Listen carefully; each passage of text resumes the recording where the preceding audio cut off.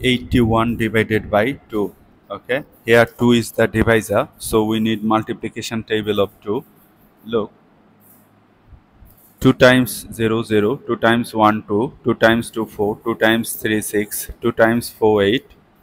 So to find the multiplication table of 2 easily, just add 2 with the previous step. 0 plus 2 2, 2 plus 2 4, 4 plus 2 6, 6 plus 2 8.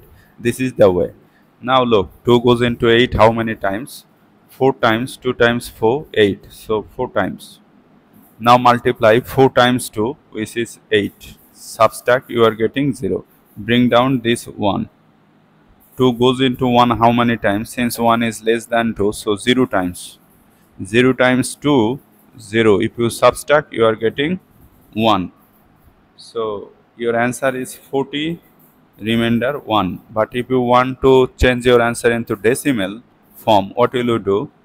Just take a decimal point and you are allowed to take any number of zeros. Bring down the first 0. There is a decimal before this 0, so this decimal must come directly to the quotient. 2 goes into 10 how many times? Look, 5 times 10. Write 5 here. 5 times 2, 10. If you subtract, you are getting 0. So your answer is 40.5.